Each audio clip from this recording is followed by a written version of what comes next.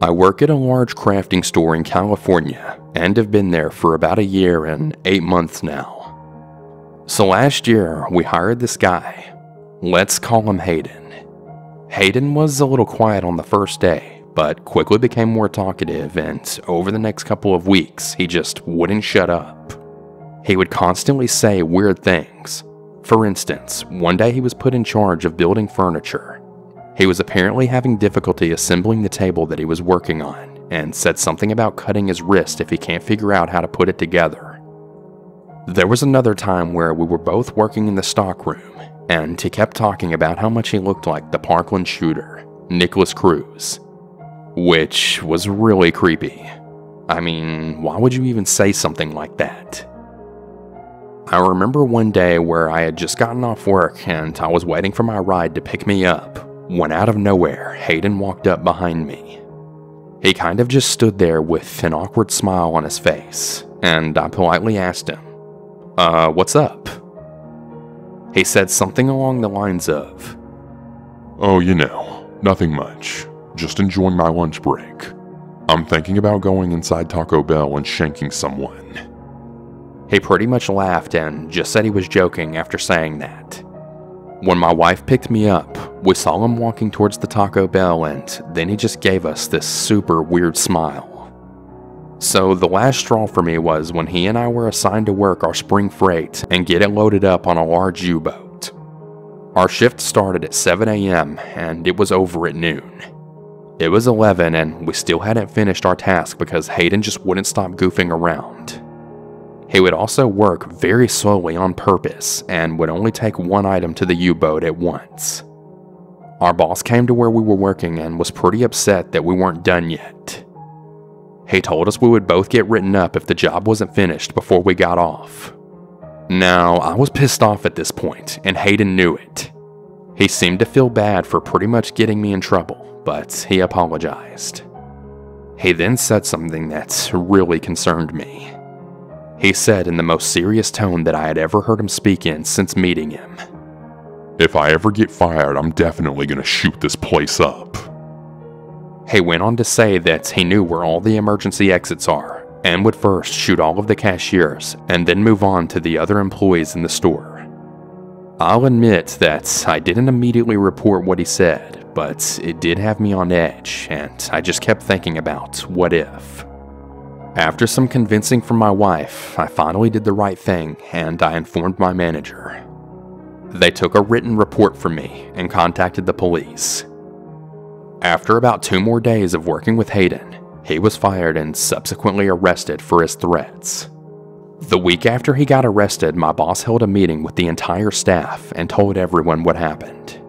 After everyone had left the meeting, he pulled me aside and revealed to me what the police and Hayden talked about during the interrogation. I don't completely remember what was said, but Hayden apparently admitted that he said what he said and kept asking if I had been the one who reported him. Fast forward to a few weeks ago. I was working at the same store and I was heading to the break room for my final break when I then heard a voice from one of the aisles to the left. There was a man standing next to the paint case, and he asked if I could get him some paint.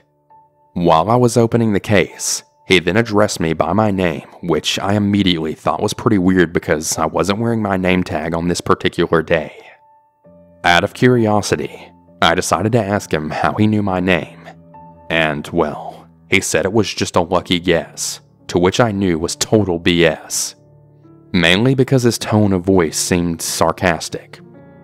The entire time I was getting his paint, he was just staring at me with a smirk on his face. He then began to ask me questions about my name, which also happens to be the same name of a popular TV show character. He asked me what year I was born, why my parents decided to give me that name, etc. At this point, I started to walk away as I had other things that I really needed to do, and the whole time that I was walking away, he was still just trying to talk to me. I actually heard him yelling my name from 3 aisles down. I went and stood in the warehouse until I thought he was gone. Later that same day, one of my coworkers asked me if I knew the guy who was buying the paint, which I told her I didn't.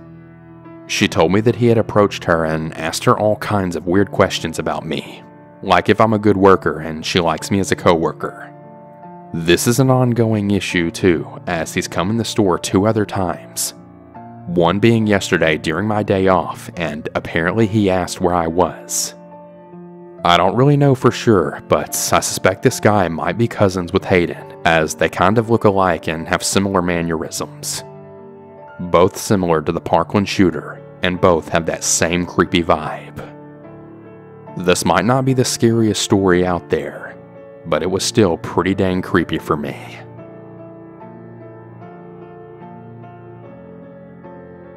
For some context, I live in a house on a cul-de-sac with my mom, 2 brothers, and a roommate. I work 2 part-time jobs, one of which is in the same office my mom works at. I'm 20, my brothers are 17, my mom is 57, and the roommate is 18. We also live very close to a volunteer firehouse that blares an extremely loud alarm whenever there's an emergency. Everyone within a couple of miles can always hear the alarm. I would say we're in the middle class and live in a modest house, but has a large front yard because our driveway is super long. About 7 years ago, we moved into our house, and for a while, everything was chill. That is, until we found out about our crazy neighbor, who I will call Bob for privacy reasons. Now, Bob has extremely paranoid schizophrenia and legitimately believes that the government is after him. He thinks that people are trying to brainwash him via microwaves, and he freaks out whenever he hears a plane pass by, because in his mind he thinks they're after him. Whenever the firehouse blares the alarm, Bob calls the police because he thinks someone is coming after him. And literally every time they always tell him he can't do that.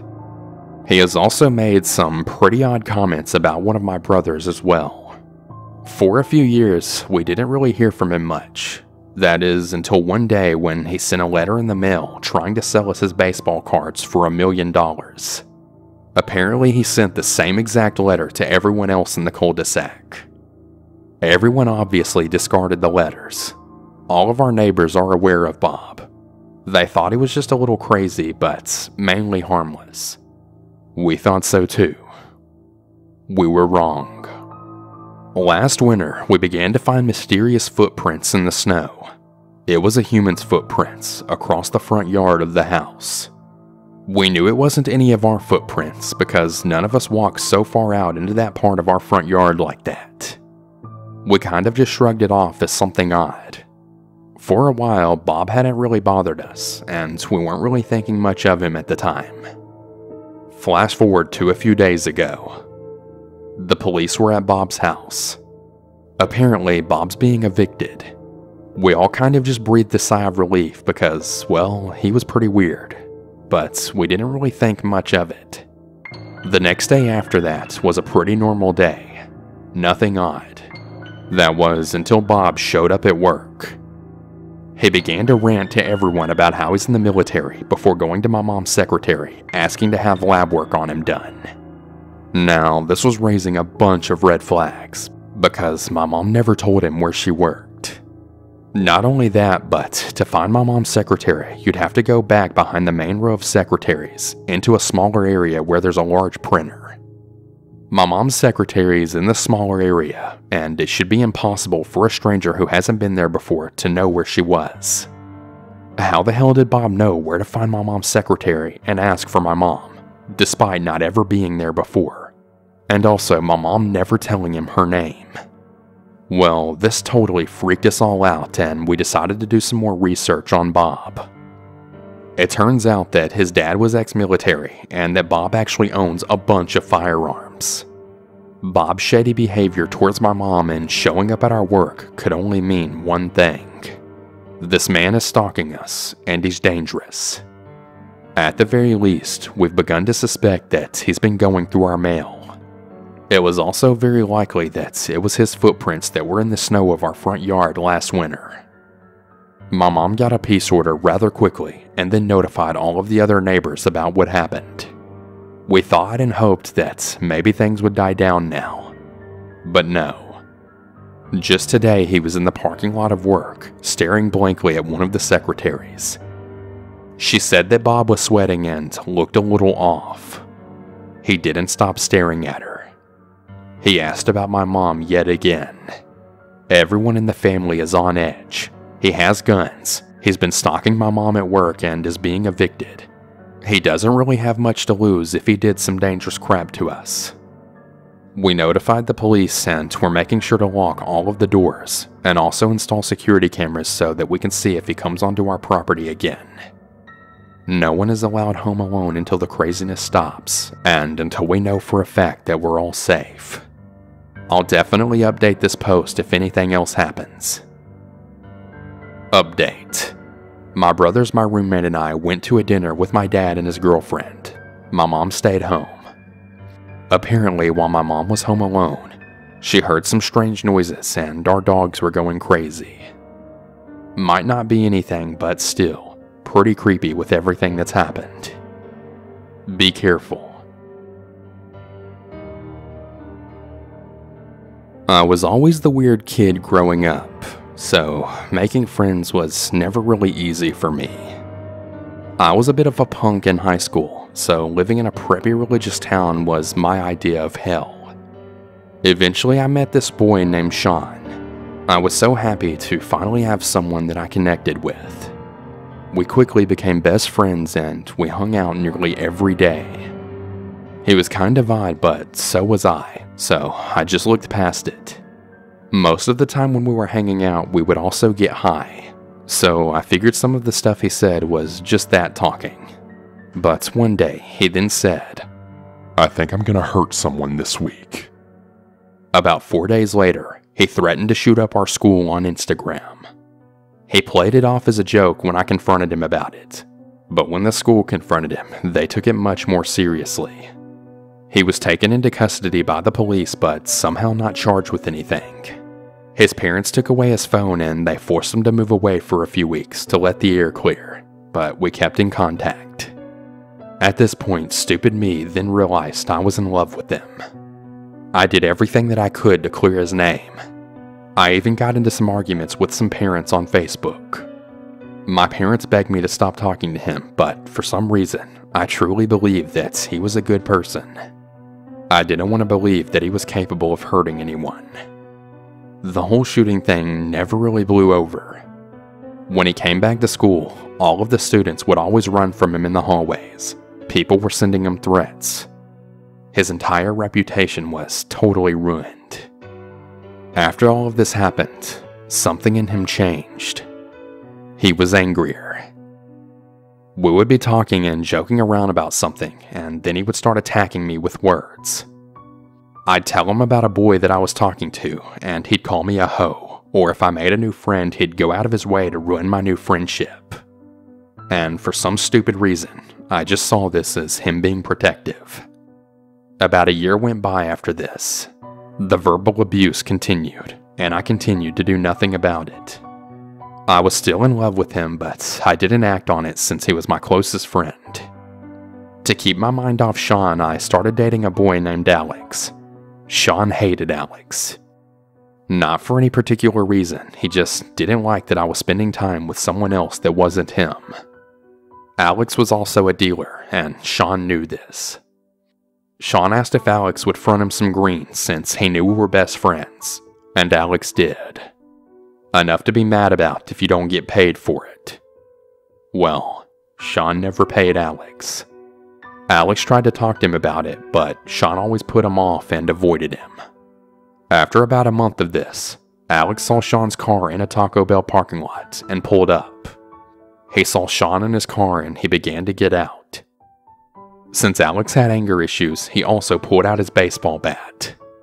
Sean saw him and freaked out.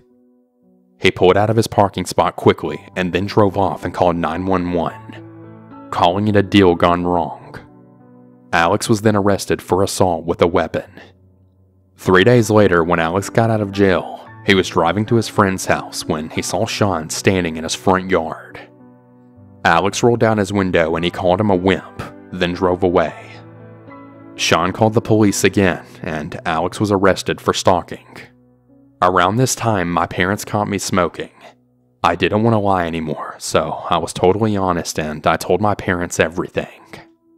Obviously, they were mad at me for getting myself into this situation, and I had just told them that I was smoking and dating a dealer, so I was in a decent amount of trouble. My parents took away my phone as soon as I got home from school. I wasn't allowed to see Alex when he got out of jail, and they made me download a tracker on my phone so that they could make sure I was home when they weren't. They contemplated calling Sean's parents and telling them that we had been smoking together, but I knew that if Sean got caught smoking again, he would definitely get kicked out of his house. So I snuck my phone and I texted him that my parents might call his parents. And, well, he was pissed. He called me horrible names and said that he wished he never met me. I finally had enough and I told him to not talk to me anymore. My parents never called his parents. We didn't talk at all. I asked to not be scheduled with him at work, and I totally avoided him at all costs at school. We didn't have any classes together, so it wasn't too hard, but hearing the stuff he'd say about me definitely made it a little difficult. He had started rumors that I was addicted to coke and I was selling my nudes. This is when the text started. He began texting me constantly, so I blocked his number. Then he would use someone else's phone to send me messages, so I blocked that person's number as well. Then he'd use WhatsApp or GroupMe or text me, since we use those for work, so I just block him on there as well. He eventually got fired from our job because he had been writing tips on receipts if people didn't ask for a copy of their receipt, and left the tip line empty. The continuous messages went on for a few weeks, and I just continued to block anyone he was associated with. I didn't want to be in contact with him whatsoever. He continued to make new Instagram accounts to message me on, and all of his attempts to contact me totally failed. One day I had a late lesson at School of Rock where I took guitar lessons. My teacher had stayed late for me, so I was expecting his car to be the only car in the parking lot, but it wasn't. There were 2 cars in the parking lot, my teacher's and then Sean's. To this day, I have no idea how he knew I was going to be there. I quickly parked, locked my doors, and thought about what to do. I then realized that he wasn't in his car, so I decided to calm down a bit and called inside to ask if he was there, but he wasn't. I cautiously got out of my car and got my guitar, then walked inside with no problems. After my lesson, I came out to see that he was now parked right next to me, just waiting for me to get into my car. When he saw me, he began screaming profanities at me. I was paralyzed. He just sat there, screaming at me the whole time. I quickly climbed into my car from the passenger door so I didn't have to walk next to him, and then drove home as fast as I could. He began asking people to ask me to talk to him at school. Of course I didn't. Every time someone mentioned his name to me, it caused me to have a panic attack that was so bad I'd have to leave school. I actually ended up missing the entire month of November and then switching to homeschooling.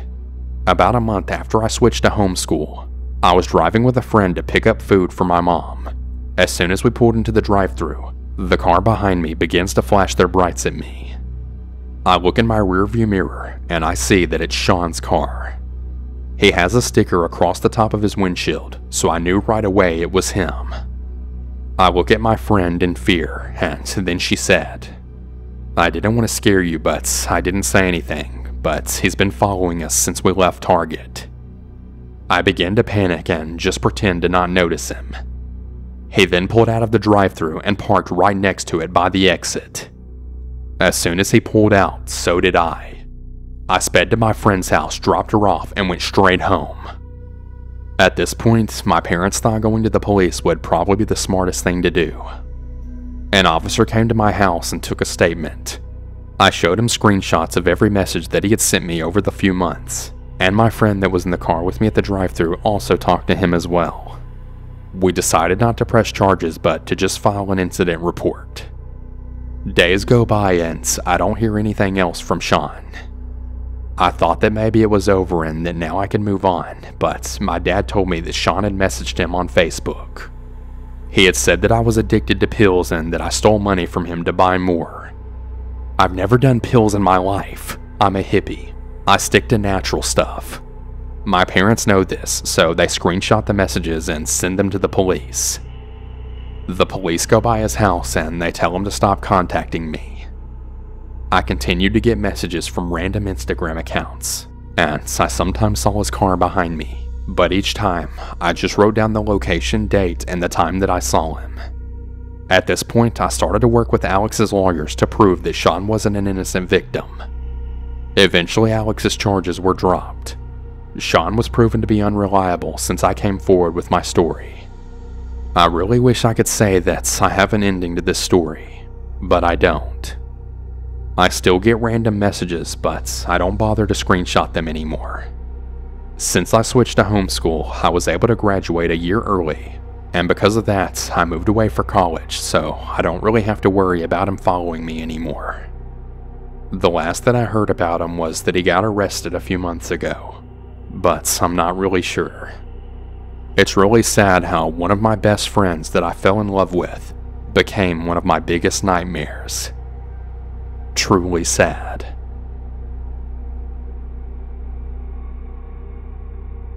For some context, I'm a girl, and I was about 23 years old when this event took place. At the time, I used to work at a high-end retirement community as a concierge for the front desk. I had the 3 p.m. to 11 p.m. shift, and my duties, among others, including answering all incoming phone calls from current residents, their family members, and people interested in moving into the place. On a typical night, the residents were done with dinner and other activities by about 9 p.m. Almost all of them were in their apartments by that time, turning in for the night. The night of the incident was typically quiet.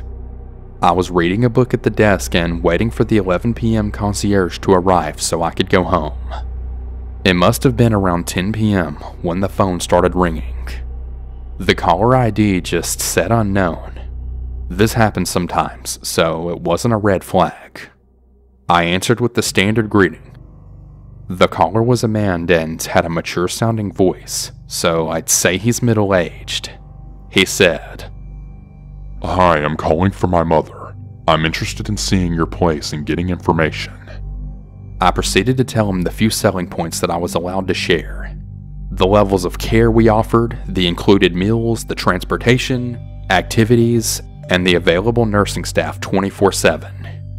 At first, he was very pleasant, but somehow the conversation took a really weird turn.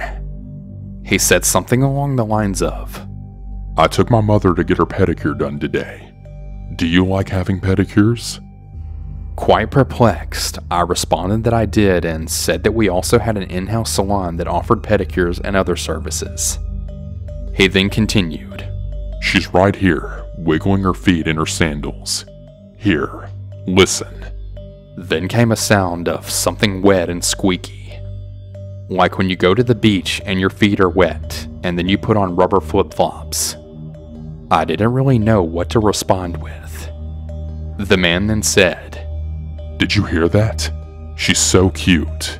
She's got her little toes painted red in her little sandals." I was quite creeped out, and I just wanted the call to end. But sometimes calls are randomly recorded, and I didn't want to get in trouble for hanging up on a customer. I continued on the phone and offered the phone number to the marketing department, asking him to call during business hours. Eventually, I was able to finally hang up. The 11 p.m. concierge arrived, and we had a laugh about the odd conversation. I went home and returned back to work the following day. That night at around 10 p.m., again came the call from the same guy. This time he said, "Hi Jane, I have more questions about your community." I asked if he had had the chance to call marketing, and he said no, that he preferred to talk to me since I was so pleasant. I still didn't want to hang up for fear of getting in trouble.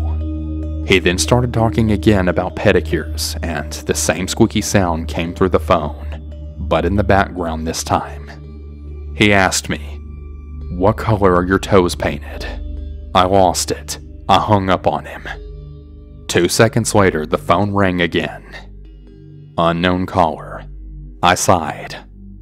I answered it on the off chance that it was just another unknown caller.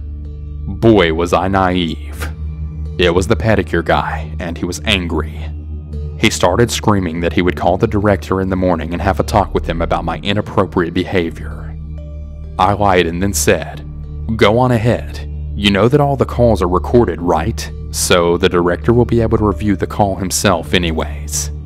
It was silent for about 2 seconds, and then I heard a click. He hung up. The following night, he called again. I answered, of course, and he apologized for yelling. He said that he was still interested in bringing his mother to look at the place, and asked for the number to marketing again. I gave it to him, and that was that. The following night, I was off, but when I returned back to work a few nights later, the receptionist I was relieving gave me the messages from the unknown caller. Apparently, he had called a couple of times over the weekend at 10 p.m. and asked to speak with me only. He asked when my shifts were, and he insisted that he only wanted to talk to me directly since I was so pleasant.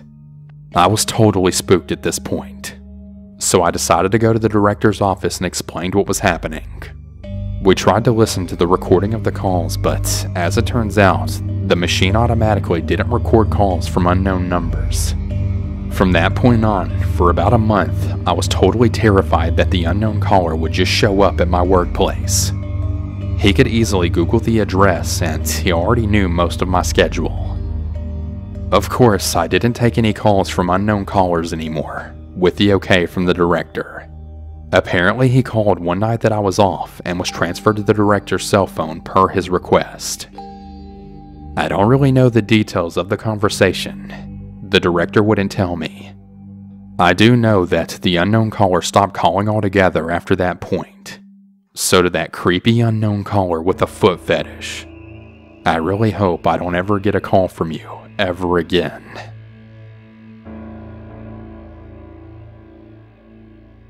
My wife and I lived in and managed an apartment complex in Colorado, and we had the nicest units secluded from the rest. We had relatively nice tenants, but one night around 11 p.m., our dog went crazy and wouldn't stop barking at the sliding glass door. I got up to check out what was going on, and there was a man standing approximately 25 yards away, staring into our unit. I flickered our porch light, and he didn't budge. I proceeded to grab my rifle and opened the door and sat down holding it until he walked away. I called the police, but nothing ever really came of it. 3 months passed by, and my wife and I get home from a movie, and she ran inside to go use the bathroom. I start walking to the apartment, and she's running towards me very frantically and crying, telling me there's a man standing outside of our bedroom window. I hurried towards the unit and come to find out that there's this man hunched over by our bedroom window. I told him to leave, and he didn't move at all. So I continued to yell at him, and he still did nothing but just stand there and stare at us. He pulled a knife out, then I pulled my pistol out and pointed it at him. By now, my wife had called the police, and as soon as he saw the police lights, he ran. The man was arrested about 20 minutes later. Apparently, he had been caught breaking into about 3 other houses as well. So to that creepy guy that stalked me and my wife for months, I really hope we never meet you ever again.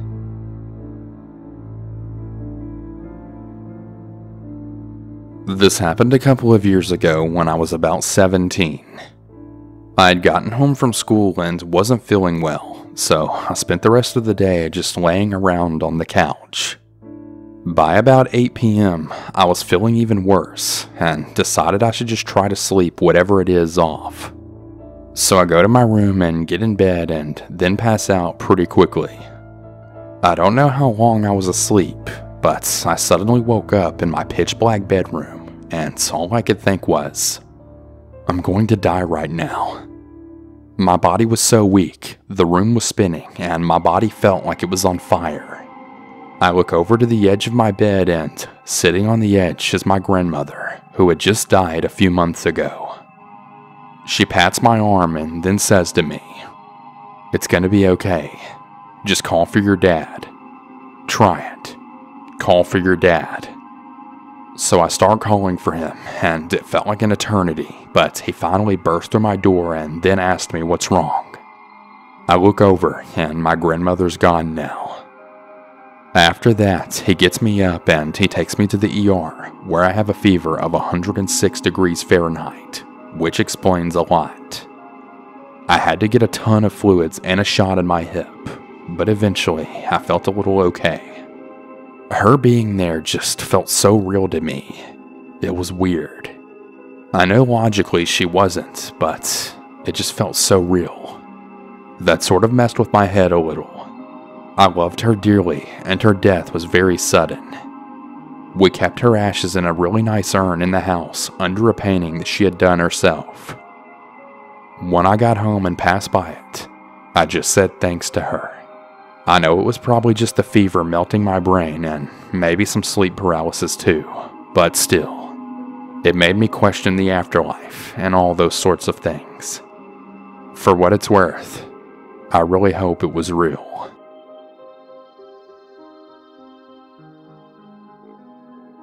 I've told this before, but about 7 years ago, I was at my mom's house, and this white car pulls into the driveway.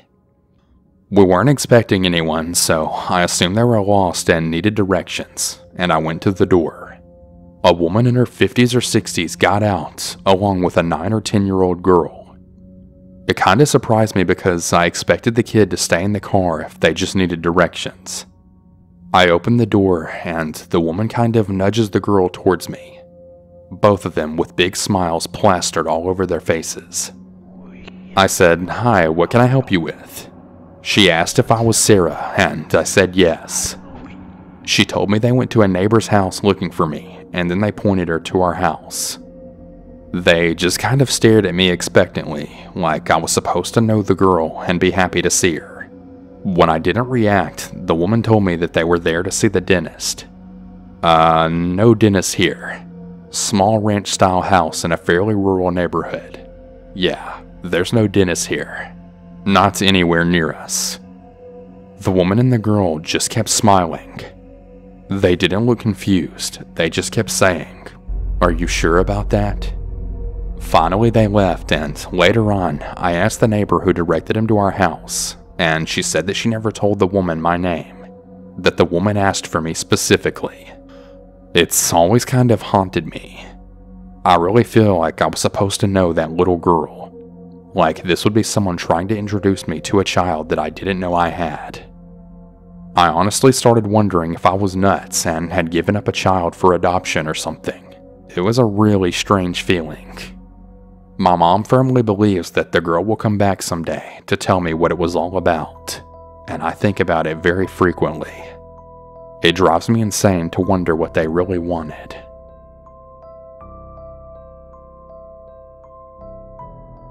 My grandfather had been in World War II and told us about when himself and a few other soldiers had been separated from his unit and were trying to get to Normandy. They had gone through a clearing in a wooded area, but had to drop when they heard something approaching. They were on their bellies in low grass when they saw 20 or 30 German soldiers running across the clearing very clearly in a state of panic. Then they just froze in mid-step. He said that they resembled statues and that some weren't even touching the ground and that there was no noise whatsoever. That even the birds themselves had gone silent. After a few seconds came a very loud noise, like metal scraping on concrete, and the frozen soldiers started to become blurry to the point that they just vanished without a trace. This had been reported by all of the soldiers that were present, and all were called to the War Office in London after their return to the UK, where they were pressed on what they saw over the period of a few days, and were taken back to the same spot in France shortly after the war had ended. Surprisingly, when they got there were other men sharing the same accommodation who reported similar occurrences in the same exact area. They were all taken to the woods and had to describe where and how the events took place. My granddad said that the entire area was guarded very heavily and that part of the ground was heavily excavated. The strangest things of all the other that he said was that there were hundreds of dogs in the area, just milling around for no apparent reason. They returned to the UK with a gag order, ordering them to never speak about any of this. He went back to the same spot in France before he died in 1985, and said that the area had been covered with unmarked warehouses and was guarded by an unusually professional security company. He reckoned they were military, but he wasn't really sure. I've tried to find out more about this, but can't really find any records of it whatsoever. But I do remember one of the guys who he was with the day that it happened. He used to come and visit sometimes. He referred to the place as the Splintered Woods. Definitely pretty creepy. I used to visit my grandparents' house with my father every Sunday. There was a very odd family that lived a few houses down from them. They had a massive property in the middle of old Pasadena. The house had 3 stories, a basement, and a huge backyard. I was introduced to the little girl that lived there at some birthday party. We would sit on the side of the house and go looking for 4-leaf clovers. She told me she liked to play in the backyard barn, but nobody was allowed to go back there anymore. She promised me that there were a ton of animals there, and I loved animals, so I of course wanted to go. She said that we had to be very quiet and fast, but she would show it to me. We had to follow this little trail maybe a quarter of a mile behind the house. There was a ton of foliage around the trail, and it blocked out the building, and there was a big barn back there. It was pretty massive and really something you would see out of a movie.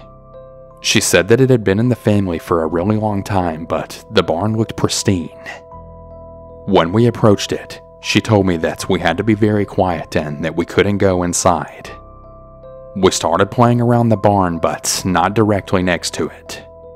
We started looking for clovers again for a while, before I remembered that she mentioned animals.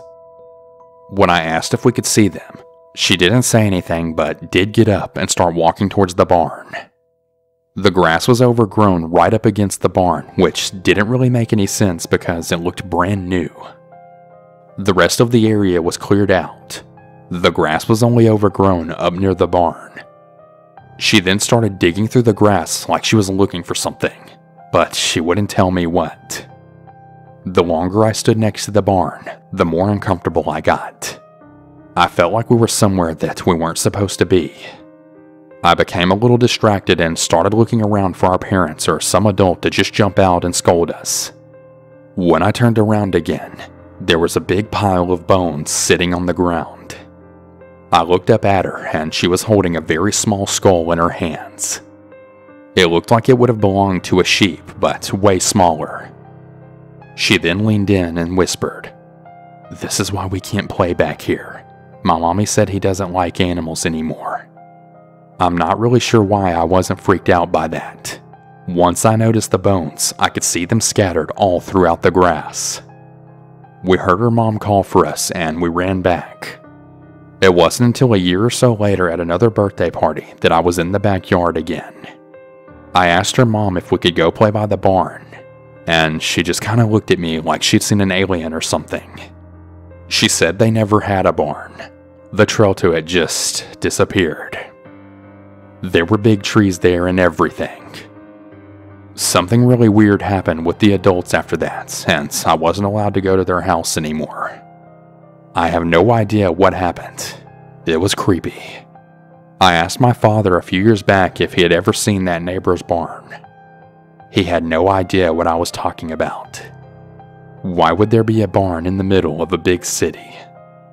I just have no idea what happened, but every time I think about it, it still gives me the creeps.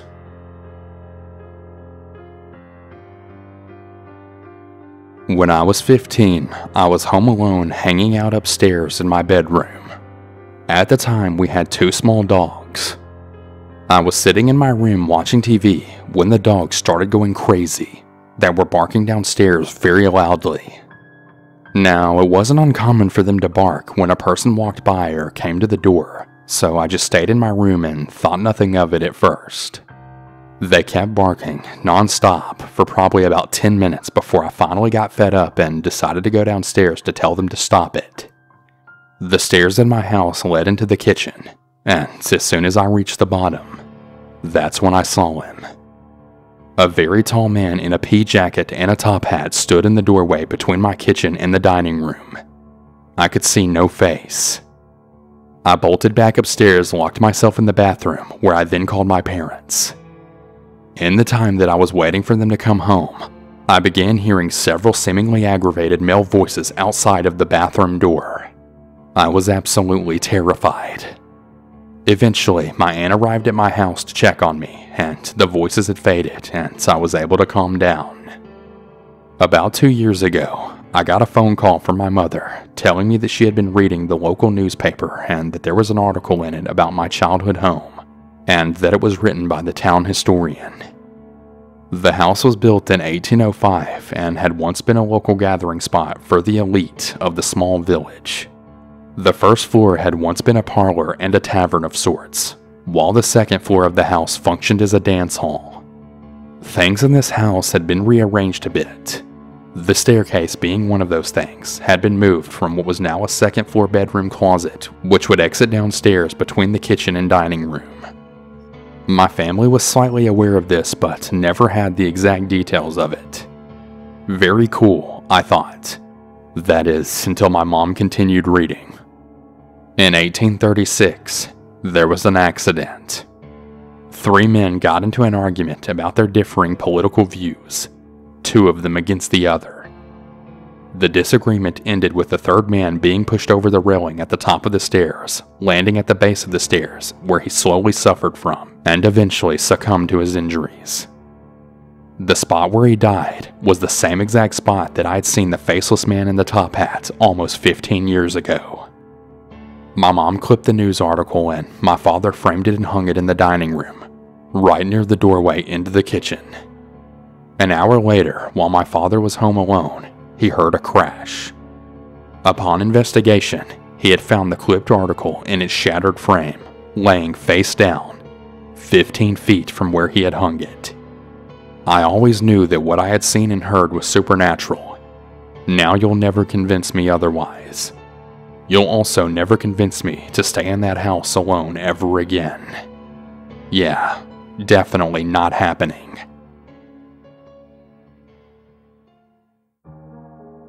By my hometown, there was a hiking trail that people went to very infrequently. It was along the side of the Niagara Escarpment, so it had some climbable cliffs and some very shallow caves that you could crawl around on. I went with some friends when I was around 19 to 20 years old, and we were crawling around and found a cave that was pretty deep. We had never been in there before and had never seen it before. So we pushed forward and decided to check it out, even though we had no flashlights, and this was when cell phones didn't really have a flashlight function. We stepped into the cave and it was easily 20 to 30 degrees cooler than outside.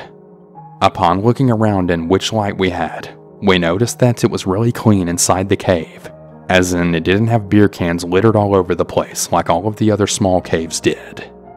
While inside the cave, we all began to get a really eerie feeling, hearing weird and strange things, feeling like we were being touched, poked, and pulled, and not having any way to figure out who was doing it because it was too dark.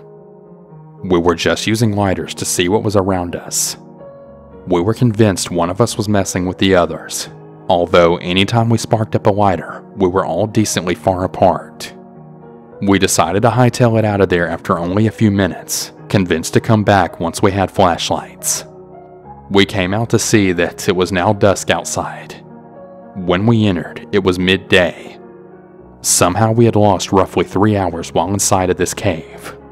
We went back with flashlights in the next week, but have never been able to find this cave again. I really don't know what to think about it. It really creeps me out.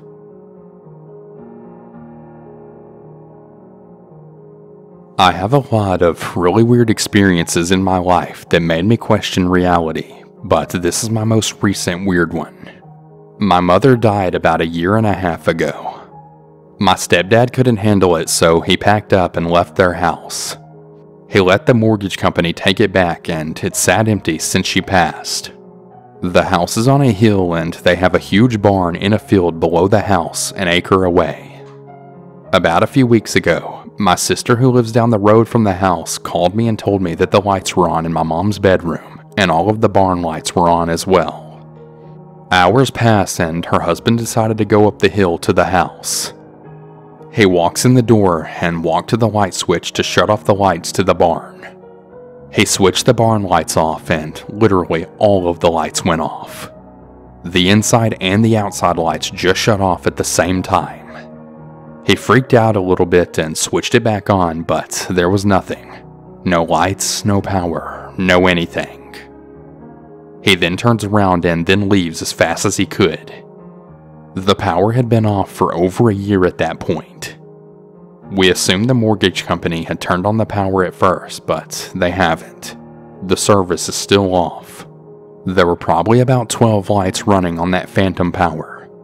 I'd like to add some extra information and some additional weirdness. My mother died in her room. My sister keeps having dreams of her asking for food or water. I can't really figure out what caused the lights to be on. My grandfathers on both sides were master electricians, and my father and my mother and stepfather were also electricians. I was also an electrician for many years, so I don't really have a good explanation for this.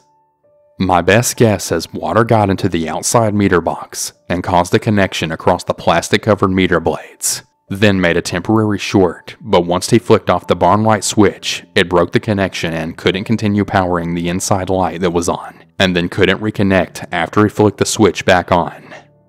It hadn't rained in a week when that happened, so it doesn't really make any sense, and it's all I can think of to explain it as not some supernatural weirdness.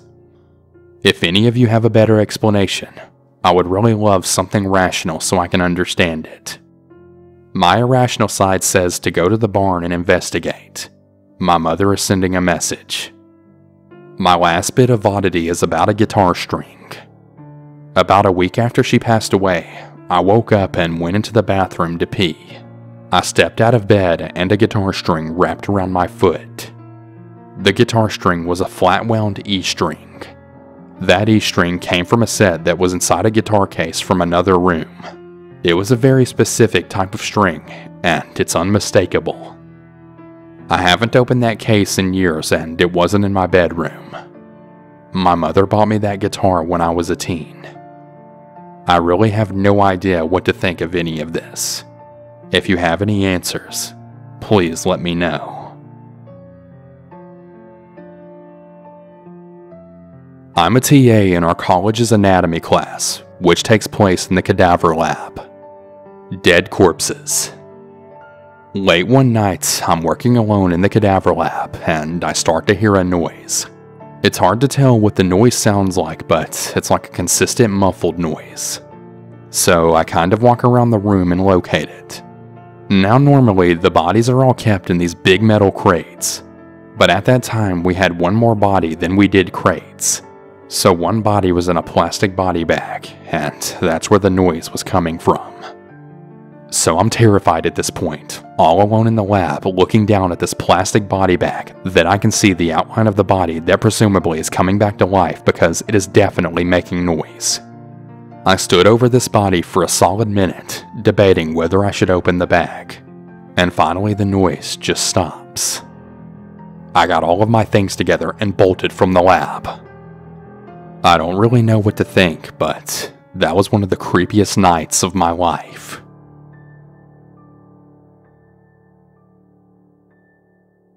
There was an old man who lived on the same road that I drove every day to get to the highway. He always sat on his front porch drinking his morning coffee, and he always waved at me when I drove by, and I always waved back. This went on for the better part of a decade. One day I was talking to my neighbor about how much Mr. So-and-so waving to me made my morning so awesome, and I was really glad that he was still kicking around. My neighbor then says to me, "Wait, what?" He's been dead for about 3 years now. After that, I never saw him again. So I guess my question is, who the heck was I waving at? I woke up in the middle of the night having to pee really bad, and from my position on the top bunk, I could see into the hallway. The bathroom was right across the hall from my bedroom door, and also right in my vision. I was just starting to move to climb down and go to the bathroom, when I then saw, heard, and felt the footsteps of a man coming down the hall and going into the bathroom. I thought that it must be my dad, but that was kind of strange because he and my mom had their own bathroom. Even stranger, he didn't turn on the light or close the door. So after a while, I got annoyed because I really had to go, and I called out to him. No answer. So I finally climbed down and switched on the lights, and I just find an empty bathroom. I had definitely seen a figure, heard the footsteps, and felt the vibrations of the footsteps of a large man come down the hall and go in there. I was only about 10 years old when this happened, but I still remember it so vividly because it's the freakiest thing that's ever happened to me. I've never really believed in the paranormal, but I don't know. Going through something like that really makes you wonder.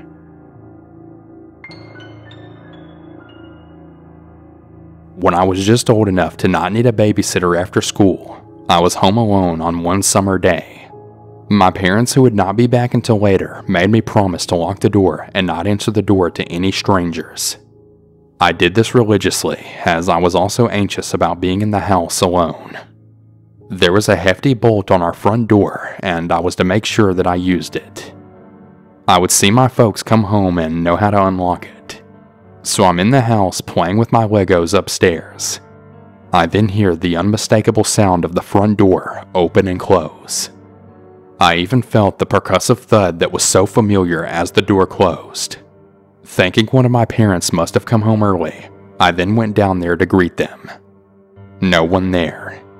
I then saw the bolt was still across. Now my blood runs cold as I start racing through the possibilities to explain this. I check all of the doors and windows in a panic. All locked. It was a standard 4-bedroom family house, not a mansion. Easily checked. Now I'm all alone in the house, so how the heck is the bolt across? It's absolutely impossible to open that door from the outside, key or no key. I'm sure it was the door I heard.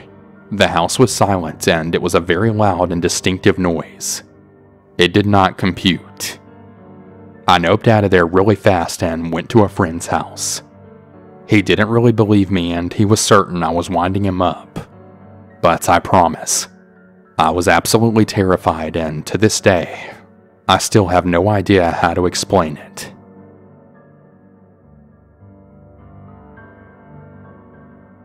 This happened last year, and it still gives me the creeps thinking about it. I was leaving work and I was on my way to a friend's house. Now, my work is on the literal edge of town. It's pretty rural and it gets really dead at night. My friends live even further from my work, and where I guess you consider to be the country area, and the road gets more and more desolate the closer you get to their house. I clocked out of work, went to my car, and called my friend to talk to her on the phone about something while I drove to her and her boyfriend's house. I looked both ways before exiting the parking lot, but there was absolutely nobody else on the road that I could see, which was a pretty good distance. I made it about a mile or so down the road when I then see headlights right behind me and coming up fast. It was a full-size pickup truck that had been lifted, and he got so close to my car that all I could see out my back window was the Chevy badge on his grill. I thought he wanted to pass me, so I waved out the window for him to pass using the suicide lane, since the road was only 2 lanes there. Instead, he then started laying on his horn. Mind you, I'm not a slowpoke driver. I was already doing about 55 in a 45, so it's not like I was inconveniencing him with my speed. I tell my friend what's happening, and she tells me to just keep going and that he'll probably leave me alone eventually. He stays glued behind me for about another mile or so, occasionally honking some more. Eventually, he started turning his brights on for a few seconds, and then he started slowing down until we were a couple 100 feet apart. Then he'd floor it to fly up behind me really fast, like he was feigning rear-ending me. I'm getting more sketched out at this point, and my friend is trying to calm me down and just telling me to just keep driving. At this point, I'm really scared that he's going to hit me, and I just wanted to get away, but there was no businesses open that late this far out of the city. In fact, there wasn't really any places to be open anymore, just some fields and houses every now and then. I decided to floor it and try to outrun him, figuring my Corolla might not be a Formula One car, but surely it's a hell of a lot quicker than an old pickup truck, and I could get some distance. I got up to about 85 and I just kept an eye on him, and he didn't seem to be trying to catch up anymore. I felt a little safer and assumed he'd given up, so I dropped back down to about 60 and then informed my friend that it worked and I think he was done. I still had tunnel vision from the adrenaline, hence I didn't really realize that he was flying up right behind me again until he was barreling towards me doing about 85 or even 90. I realized he wasn't slowing down, so I braced myself for the impact and then told my friend that he was about to rear-end me. Instead, however, he cut around me, missing my car by inches and then flew around right in front of me. The next part was my fault. I instinctively turned on my blinker, which let him know that I was about to turn onto the road, so he immediately whipped up the curb to cut in front of me yet again. My friend's house is on the corner, so her and her boyfriend were able to see everything now, but I had a bit of ways to go before I got to her driveway. The truck stayed put in the middle of the road this time, and he wasn't moving, so I tried to go around him. As soon as I started to pass him, he then floored it and cut to the left, nearly hitting my front end and blocking the road completely. I was feeling a little bit braver now that I knew that help was on the way and that my friends were there. So I laid on my horn, yelled some choice words, and then told him to move his butt. My friend and her boyfriend had gotten to the edge of the property where we were by then, and I guess the driver took notice of them and slowly started moving out of my way. I pulled into her driveway as fast as I could and looked at the rearview mirror to see him slowly driving up to her driveway, where he then stopped. I couldn't really see his facial features because it was so dark and he was kinda far away, but I could tell that he was staring at me the whole time. My friends had gotten to my car just as he got to the driveway, and I then watched my friend approach the truck. I then heard her say, "You need to leave now. The cops are on their way." I remember seeing them just stare at each other for a few seconds before he slowly continued on. Now, her neighborhood is on a giant loop and he never exited, so we felt really adventurous and sneaked around the block in search of where he went while we waited on the cops. We found the truck parked at a house and then returned just as the police arrived. We told the cops where the truck was and the officer then returned, informing us that there was no answer at the door, and then he left. Her boyfriend, who had lived there forever, nor his mother recognized the truck or the man, and if I recall correctly, his mother even knew the people who lived at the house the truck was parked at. As far as I'm aware, the man wasn't seen ever again. Because I'm a very small female who was alone at almost midnight, we all assume he watched me leave work and was trying to bully me into wrecking my car so that I would then pull over and he could try to kidnap me. We think that once he realized the cops were involved, he then parked the truck in someone's otherwise empty driveway, and then likely left it there to hide in a nearby field until the cops left the area. Who really knows though?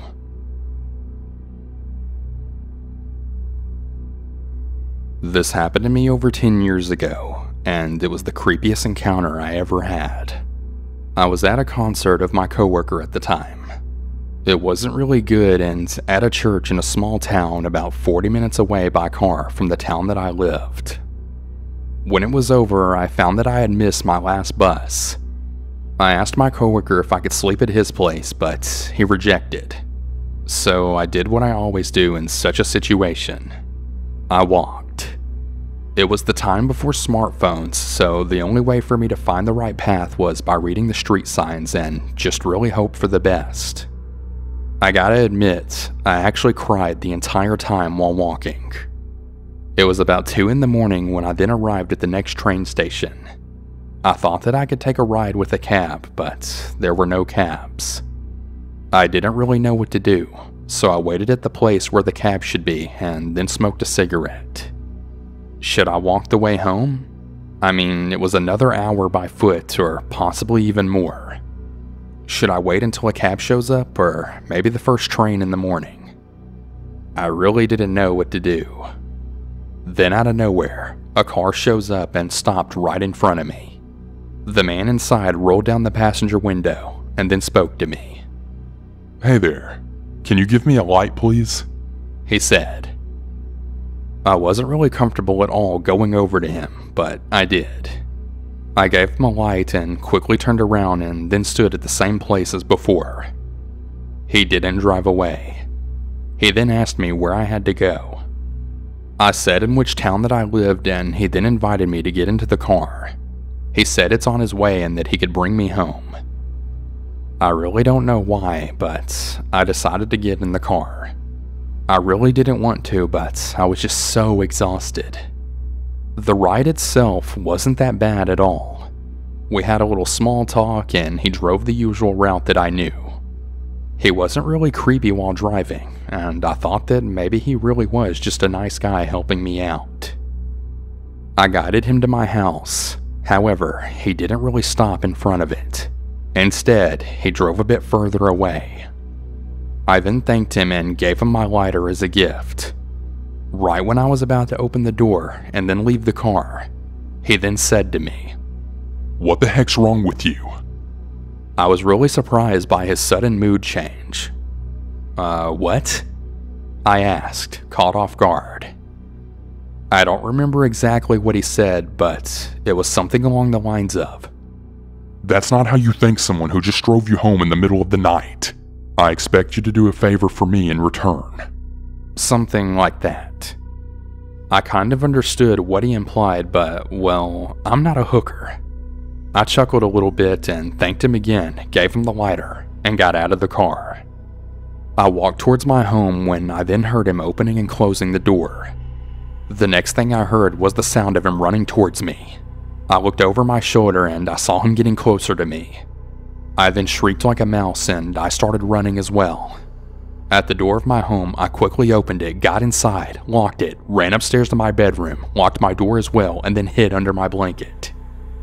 I got away and nothing else happened. He didn't do anything else. He left and I never saw him ever again. I know it's a happy ending, but still, hopefully I never run into that guy or anyone like that ever again.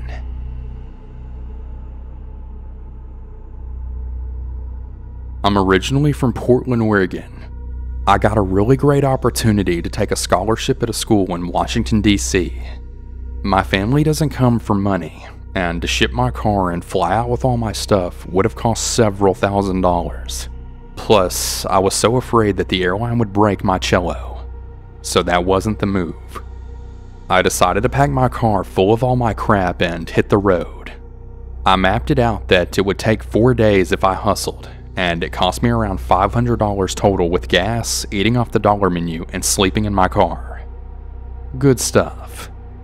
Fast forward one whole day and I'm like, screw every single bit of this. I was at a pace of about 16 hours of driving, just starting my second day. There was nowhere good to sleep in my car out in the middle of nowhere that runs around I-90. The only marginally okay place I found was the parking lot of a small hospital somewhere in Montana, and it just felt so sketchy to be sleeping in my car. Like, I can't put my finger on what exactly made me feel some type of way, but the further I got from Oregon, I just felt like I drew the attention of people. I was literally just running off of adrenaline, covering 800 miles a day, calling my parents at every rest stop and leaving voicemails on the machine to let them know where I was. It was physically and emotionally exhausting. I was just so ready to be at my actual dorm and sleep in a real bed again. My car wasn't super old, but it was a flood salvage and not the most reliable thing.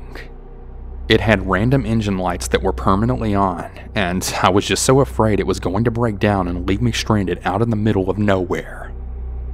If you've never made this kind of trip, at least at this point in time, you needed to pack cans of gas in your trunk because you would run out of gas with a full tank before you even hit a gas station in some places.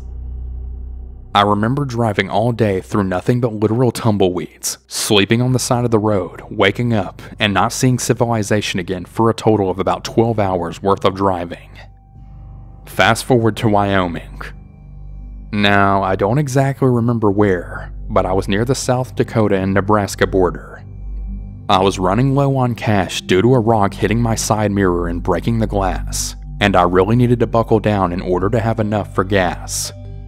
I saw a sign at some tiny church that said, "Free community spaghetti dinner." It was listed as that evening and I was totally down for it. It was a few hours until it started, but I figured I could stop by and introduce myself and help set up and then enjoy that sweet spaghetti. And maybe they would let me take a plate to go too. God knows I could use it. Long story short, it was great. I met some really nice folks and ate some really good spaghetti. Everyone seemed so amazed at my journey. The pastor even ended up asking me if I wanted to sleep there for the night. A lady then chimes in that they would absolutely find a place for me to stay. And there was a third person who also chimed in, saying that he had some cots down in the preschool of the basement and that I could use one of those. Heck yeah. I was totally down. So the time rolls around, we finish cleaning up, and everyone leaves the church. I get shown to my cot. Besides the inherent creepiness of sleeping on a cot in a dark preschool, there were really no red flags at all. That cot was absolute magic compared to the van. I put a few of them together, made a nest out of pillows, and I was able to stretch out mostly comfortably. I remember waking up at some point in the night to hearing footsteps. It seemed like they were just kind of wandering around though. I sat frozen, just holding my breath like, holy crap. And then it hit me. I forgot to call my dad and tell him where I was. I was sleeping on a cot in a basement of a church that I actually just realized I didn't even know the name of. Didn't even know what town I was in. Nobody knew where I was, and now there's a stranger wandering around in this dark church. I quickly decided to try and get the heck out of there. I quietly put on my shoes and then tried to tiptoe, opposite where I thought I heard someone. I felt such anxiety heading into the dark stairwell. I knew that there was probably an emergency exit at the end of the hall in the stairwell, and I then decided that I would just start running. All of a sudden, someone started shouting and then grabbing the back of my shirt. I could feel their cold hand on the exposed skin on my back, and then they ripped the spaghetti strap. I then slid out of the open button down without them being able to grab me again, and I kept running. It was way too dark to see them or where they came from. I didn't turn around and I didn't look back. I just kept running up the hill in the dark. I lost one of my shoes as I cut my foot on something in the grass, but I didn't even care. I kept running with only one shoe until I got to my car and then burnt rubber through the empty parking lot. The only car to even be seen was a sedan in the pastor's driveway. I actually drove the entire way until the gas light came on. I didn't even stop to refill the tank until the light was out. So whoever grabbed me in the middle of the night in a dark church for God knows why, I really hope I don't run into you ever again.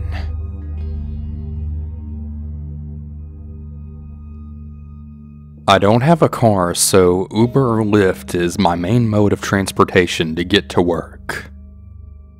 This morning I requested an Uber about a half an hour before I had to be there, and the pickup was supposed to take less than 5 minutes. But for some reason, my Uber driver kept going in circles. He ended up calling me asking for directions, and I was telling him exactly where he needed to be, and so was the GPS in the background.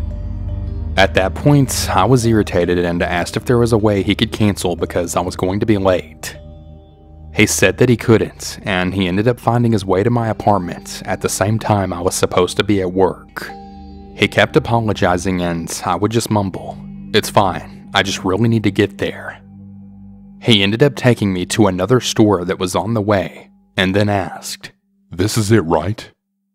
It literally took all of me not to blow up.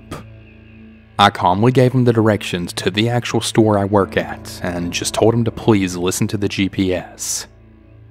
We finally get to my job and I'm nearly 20 minutes late, and as soon as he parked, I muttered thanks, got out, and bolted to the office to clock in. About an hour or so into my shift, one of my managers came up to tell me that my Uber driver has been harassing the people in front of the store and trying to get a hold of me and my manager to take fault for me being late and also apologize to me. You need a membership to shop there, so he kept getting kicked out. He actually tried on 4 to 5 separate times to come in. Another hour goes by, and a different manager approached me to let me know that the Uber driver had resorted to blowing up the store's phone, begging to speak to me. She had asked me not to leave alone and definitely be on the lookout in case he came back. I contacted Uber support multiple times to let them know that this happened, and do you want to know what they did about it? They gave me a $3 credit. I made sure to give him a 1 star so I wouldn't get him as a driver ever again, but it's just really scary to think that he knows where I work and live now. After this, I'm pretty creeped out to continue using Uber.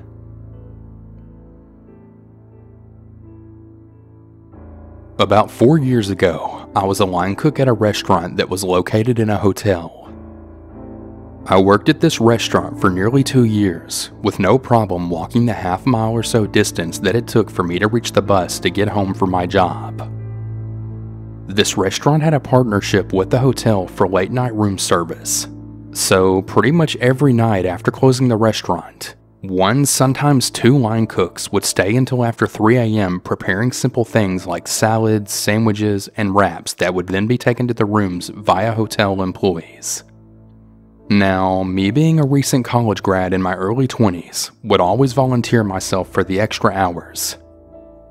As I said prior, I had worked this job for a decent amount of time with no problems. That is, except for one rainy night I'll never forget. As I left my work that morning, around 3 a.m., I realized that I messed up when I forgot an umbrella that day. I now had to make my normal walk under decent rainfall. After lighting a cigarette and putting in my headphones, I was ready to make my unfortunate journey.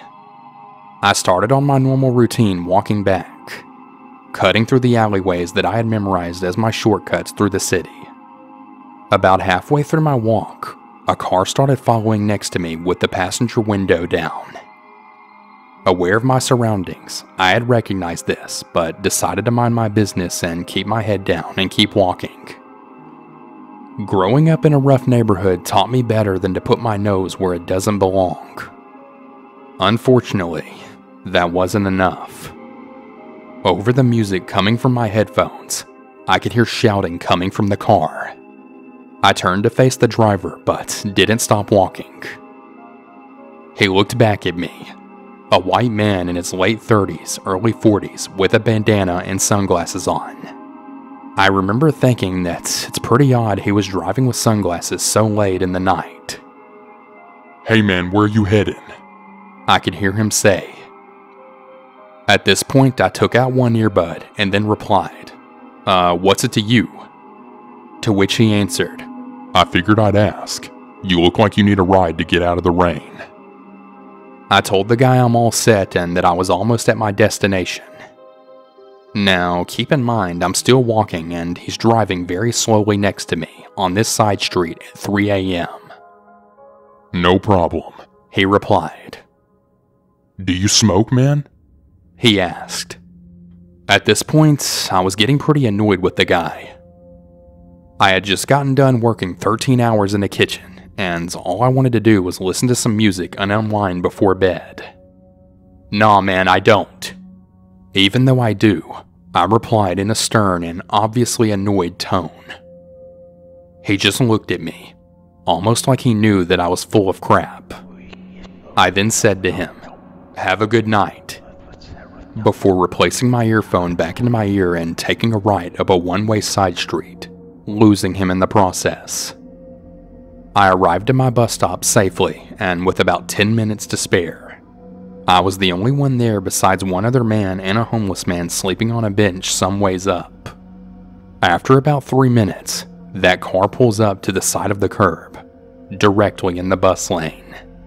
This time, however, I'm now facing him. He rolled down the window. "You're heading to the south side, huh?" he said. I replied, "How do you know?" He pointed above me. I looked up. On the digital board, it says the next bus destination and time. You want to lift there? I'm actually heading that way, he said. At this point, I was all set, and the hood just came right out of me. Hey man, I don't know you, and I don't want to ride with you, so screw off, I said angrily. He just stared at me again, but this time I stared back. We then locked eyes for a good 20 seconds before the bus approached behind him, honking loudly. The guy checked his rearview mirror, rolled up the window, and then sped off. On the way home, I remember looking behind me and my surroundings just to make sure that this creep didn't try to follow me home. Luckily he didn't, and when I got off the bus, I got into my apartment safely and sound within about 5 minutes. Fast forward about a week. One of my buddies who I work with asked me if I had heard about the body that the cops found in a dumpster behind the grocery store, less than 5 minutes from the hotel. I replied no. He then told me that the body of a girl was found strangled to death, and cops are on the lookout for the suspect. The cops had no evidence and were asking for people to come forward with additional information. Now, I hadn't told my buddy or anyone else besides my girlfriend at the time what happened that night. When I told him my story, he insisted that I call the cops and tell them what happened. I told him I would, but I never did. Call me old school, but like I said earlier, I learned growing up to mind my business and to avoid trouble, and trouble won't find me. So that's what I did. Till this day, I haven't heard anything more on the case. I wonder if it was the same guy. I think about how weird it was for him to approach me the way he did at such an odd hour of the day. The sunglasses, the following me to the bus stop, that stuff doesn't normally happen, right? After that experience, I started walking home with my paring knife in my pocket and walked with only one earphone in the whole time so that I could hear my surroundings better. I also stopped volunteering for the overnight shift.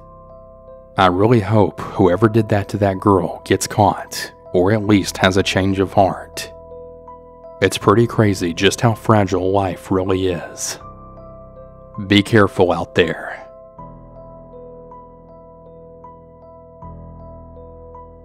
My grandma is a really big road rager, and she likes to cuss, flip off, and pull around people all the time.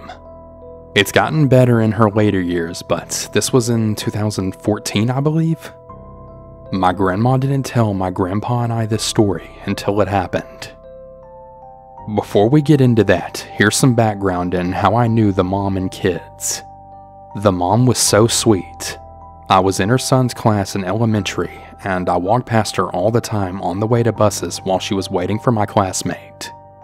I also had daycare with all 3 of the kids. I can't say that I met her boyfriend or ever saw him since I was so young and was in my own world playing with friends, but once while walking past her, she asked if I knew where my classmate was, since he was running late, and I just stood next to her and played with her youngest while she waited until I almost missed the bus. So back to the incident. My grandma is a really big road rager on her way back from work, mostly because of rush hour. She was going around a roundabout, and there was a car behind her that kept honking and riding on her bumper. She finally got sick of it because she was focused on trying to get around this new roundabout and honked her horn for a few seconds while at a stop and flipped the car off. She watches this guy in the mirror as he gets out of the car and then cracks his knuckles while speed walking up to her car. He's cussing her out, and she recognized the look on his face from past incidents with not too nice men that she had known before. She was on her own though. Her car required her to manually lock the doors and trunk and roll up the window. She basically said screw it and sped around the stopped cars that were in front of her and got off the roundabout. About a month later, they're watching the news while I'm in my room and my grandparents start talking. My grandpa yells for me, so I get up and go back to the room. "Don't you know this kid?" my grandpa asked, and I nodded, feeling confused and wondering if something happened to him. My grandpa plays the news story. "Do you know this mom?" The news told the whole story of how the man strangled her to death, and also posted pictures with the caption that read, "If you don't believe me, watch the Washington News Channel at about 5. Her son will be home then." It was the oldest son that discovered her nude and dead. I had a few interactions with him before because of daycare, and my entire heart just hurts now just thinking about it. My grandma sat up when they showed the boyfriend's face, and then we realized it. It was the same man that was in the car behind her. Even I recognized him. That was when my grandma told us the whole story, and just thinking about it sends shivers down my entire body. He could have been slowly breaking just then, and that's why I raged out like he did. I'm just so happy my grandma got out of the roundabout when she did. I'm not saying that he would have hurt my grandma, but he was already an abuser to women. So who's to say he wouldn't have at least hurt her as well? I talked to all 3 boys at one point or another that year when I found their Instagrams. I don't think I talked to the oldest, but I tried to get in contact with no luck. My classmate didn't really want to talk about it, but I tried my best to console him out of doing stuff. The youngest ran a whole account for his mom and would post just about the same picture every time he was missing her. I think he even wrote a book about it. I have no idea where they are 5 years later, but I don't think they're in PO anymore. The mom was sweet, and her boys were very good kids. None of them deserved this. I hope the guy that did this gets what's coming to him.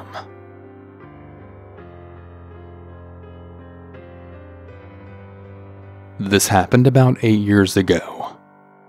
This is about my friend. I've known her since I was 15 years old. We'll call her A.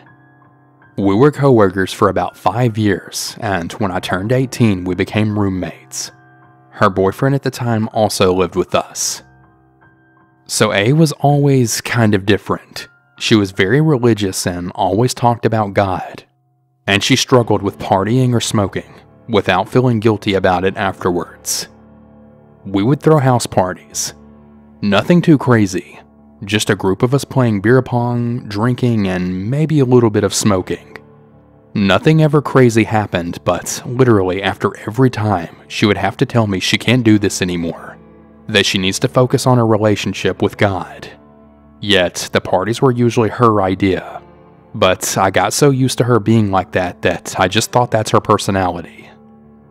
Okay, so after about a year of us all living together, her boyfriend decided to break up with her. They were together since high school, and he's about 3 years older than her. So when this happens, I feel like this is where the chaos started. She starts to see therapists and a psychologist because she went into a severe depression. I'm not really sure what doctor decided to put her on Adderall, but she tells me that she's been diagnosed with depression and ADD. I really didn't think much of it because I've known a few people that take the same medication, and it seemed to help them. After a few months of her being on this medication, she drops a lot of weight and becomes way more spontaneous, and did things that were pretty out of character for her. For one, she became very promiscuous. She would drive to San Diego, which is almost 3 hours away from where we live, to have one-night stands. It wasn't until another few months after that I started to notice something was really off. She started sleeping with one of our coworkers and got oddly jealous if anyone would just talk to him. We all worked in the same department, so we all kinda had to talk to each other. I asked him if he could grab something from the back, and I turn around and she's just staring at me with this angry blank stare, and says, "I know what you're doing." What? I said, 'cause I literally had no idea what she was talking about. "I see the way you're looking at him. I know what you're trying to do." Are you being serious right now? Please tell me you're joking." "I see it. You can't lie to me. I know what you're trying to do, and I won't let it happen." So by this time I was so pissed off that I left work and went straight home, 'cause she was 100% serious. It didn't freak me out as much as it pissed me off. I've known this person for years. We live and work together. How could she think that of me? let alone treat me that way. So after that, things got so bad with her. She was always accusing me of all kinds of bullcrap. One minute she'd talk to me all friendly, then the next accused of me being in her room going through her stuff. Eventually, I had to move out, and she went back to living with her grandma. We still worked together, but I asked to work different shifts if possible. Then, I didn't see her for almost 6 months. She just didn't come back to work. No one would tell me why or anything that happened. It was almost a year when I got a Facebook message from her asking me if she could see me and talk. So much time had passed that I wasn't really angry. I was just worried. I wanted her to be okay. So by this time, I now live with my husband. So I tell her she can come by my apartment. When she showed up, I could hardly recognize her. She had put on a lot of weight, and it looked like she let her hygiene completely go. Not to the point that she looked homeless or anything, just very noticeable, especially from how she used to look. So I just kinda knew she had gone through something. She didn't want to come in, so we just went for a walk, and she begins to tell me what happened. She said that she had been diagnosed with schizophrenia. Apparently it was drug-induced by the Adderall. I guess it all started when she went on a hike with her family. She said that her dad turned into a demon and he was going to hurt her. She tried to run away, but her family had to restrain her and call the cops. They had her held for 72 hours. She said it was like God gave her the ability to see who was a good person or bad by just seeing them as demons or as people. She told me she takes medication for it now, and she's going to this Bible study group that has really helped her. I told her that's great and that I'm always here, and I can't imagine what she's gone through. So we start to hang out a few times after that. I go to her apartment once or twice a week just to hang out and talk. It was like assisted living, but for people with mental disorders. I never thought of her as dangerous because, well, she was on her meds, and from what I've read and heard, schizophrenics aren't usually violent. Plus, she seems somewhat well. After about a month of hanging out though, she keeps trying to get me to go to this Bible study group. I tell her that I'm not really interested in that, but she eventually becomes ridiculously persistent, randomly stopping by my apartment trying to get me to go. So this is where I slowly stopped coming by because it was like every minute we hung out, she always brought it up and just wouldn't let it go. About a week goes by. I didn't really talk to her or answer her calls, and if I did, I just came up with an excuse as to why I couldn't come by. A part of me felt bad, but it was like something was telling me to just distance myself for a bit. The following Friday, my mom calls me and she asks if I read the newspaper. She tells me that A is in the newspaper. The very night before, A's mom stopped by her apartment. I guess that she was very upset and disoriented. Her mom tried to calm her down, but she couldn't, so she tried to call the police because she was getting more aggravated and aggressive. A ends up chasing and stabbing her mom 7 times. Come to find out later from her family, she had stopped taking her medication because God told her she didn't need them. She thought that her mom was trying to hurt her and that she was a demon. Believe it or not, her mom actually survived this and was able to make it to the neighbors. I guess the police found A wandering around her apartment complex with the knife still in her hand. They said that she wouldn't talk to anyone. She just had this look on her face like she wasn't even there. When the police took her away, she didn't struggle or say anything. To think if I didn't distance myself, that easily could have been me. The thought of her being so violent never ever entered my mind. It's just a really scary and honestly heartbreaking story. It's almost as if I had to grieve for her because who she used to be no longer existed. She just really didn't deserve that kind of life. This happened a few years ago in a city in Ontario.